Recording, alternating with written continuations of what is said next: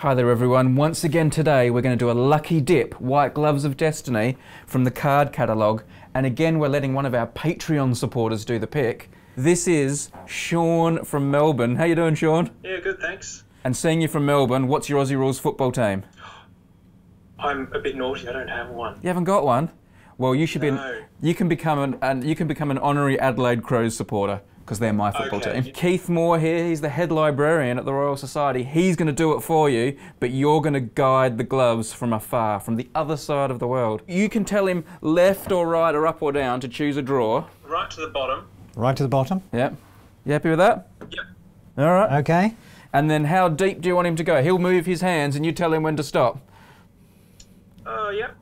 So we have a paper from the 18th century by John Latham, and it's a dropsical case. What does a dropsical case mean? Do you Well, know? we're about to find out. We're going medical. Okay, it looks like you've got something medical there, Sean, but just in case you got a dud, we're going to give you one more pick from another drawer. This time, top row. Top right. right. Okay, top right. Here we go. Right at the back. Right at the back. Yeah. Okay. So we've got a paper by William Molyneux and remarks on Mr. Hautefeuille's method for shortening telescopes without lessening the effect. You happy with what you got? You looking good?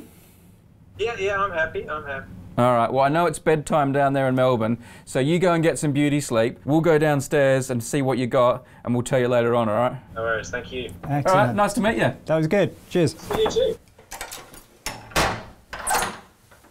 Okay. Letters and papers, 772. Right, so we're going to have to roll the stacks now and squash James, which is great. Here's our letters and paper sequence. We're going to be down here, I think, somewhere. Up to 78, so that's the one we need, I think. There's one. So the backup is the copy register books, which are just around the corner. So that's going to be that one there.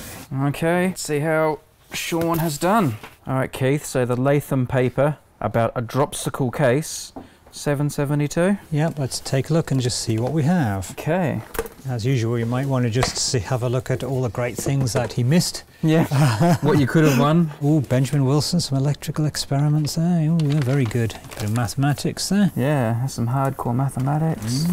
Quite near the back. Oh, here we go. 72. Here it is. It looks like it's just a standard letter. We haven't got any dramatic diagrams or pictures or anything like that. No, that's just a straight case from, oh, here he is, John Latham. And he's writing from Dartford. So this is the 28th of October 1778. The Dartford address is a bit of a giveaway, I think, because this must be the John Latham who discovered the Dartford warbler, a kind of bird. He was a great collector and illustrator, and he produced engravings of quite exotic creatures, including some of the birds that were found in Australia, including by Sir Joseph Banks, whom he knew. So Latham's a fellow of the Royal Society and quite an important figure. So he's written this letter to Mr. Warner, who's a surgeon in Hatton Street, London. So he sent this to a fellow of the Royal Society. So when I last had the pleasure of seeing you, it was your opinion that the Royal Society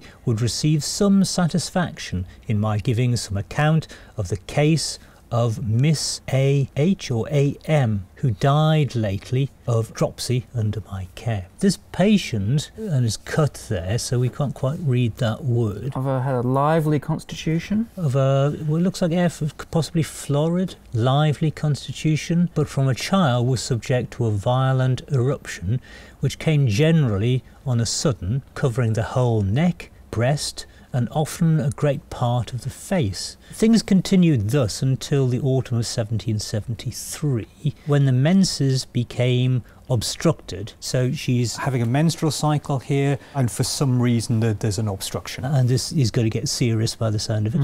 Her abdomen began to increase in size every day and became painful, with thirst and every other symptom of an approaching dropsy. We now know that dropsy is like edema and water collecting. 1776, for the most part, underwent aspiration every 8 or 9 days, the internals gradually shortening till by the end of the year she could go no longer than a week, between which continued till the day of her death. which happened on May the 14th, 1778. She was 23 years old. Very young indeed. And of course, without modern medical treatment, people did die young. I have good reason to suppose the complaint originated from a disease of the left ovary. After first tapping, I felt a substance of the size of a cricket ball. As if operations went on, this became more and more manifest, increasing so much as at last to occupy the whole space of the abdomen forward. I'm just interested in the reference to a cricket ball. I forgot Australian. Yeah, but they were playing cricket in the 18th century. I know scholars are always looking for early references to cricket bowls to find out when and where it was popular, so... there we go. Sorry, I'm distracted from this serious medical case by reference to a cricket ball. This is why you never became a doctor, Brady, is it? A medical doctor? Well, maybe. Oh, and Sean's Australian, so he might be interested in the cricket ball reference.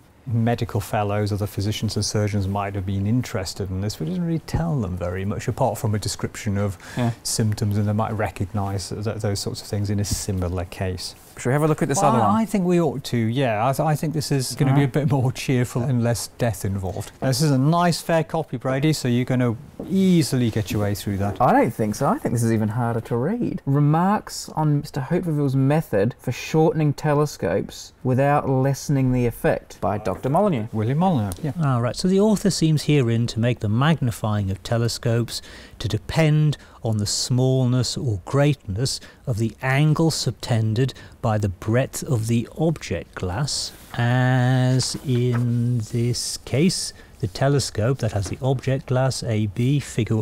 So there are figures associated with this, but not in this copy version, which is a bit of a shame, I think. Teasingly, we're being referred to figures and diagrams, but we're not getting to see them. Which would be in the original manuscript that this is a copy of. And that the angle and tension of this telescope, it's very technical. So it's a technical paper about the configuration of telescopes. That's right, and you need the drawings to be able to understand it. Let's see if there's any conclusions on the end. He had then better never have troubled the world with it, especially considering that the proposal is not new at all. So he's saying you shouldn't have even bothered, like... Yeah, why bother writing this rubbish down?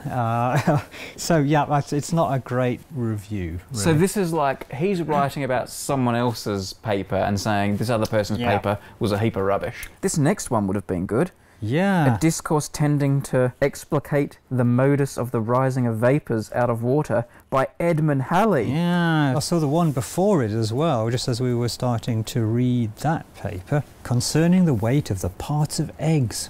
Oh, that would have been a good one. Good luck, hen's eggs. The skin, the shell, the yolk and the white. That's the sort of science we like, bit of culinary stuff. So Sean, you almost picked a good one. You were sandwiched between two good ones, but yours was a bit boring.